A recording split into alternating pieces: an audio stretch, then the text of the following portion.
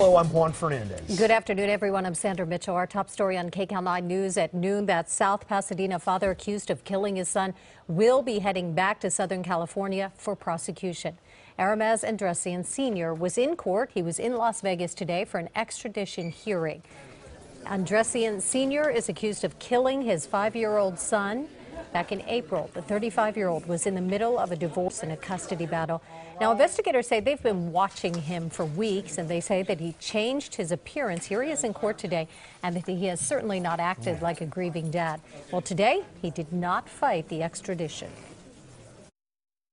I mean, pretty much if California wants me, they could come get me within a set period of time.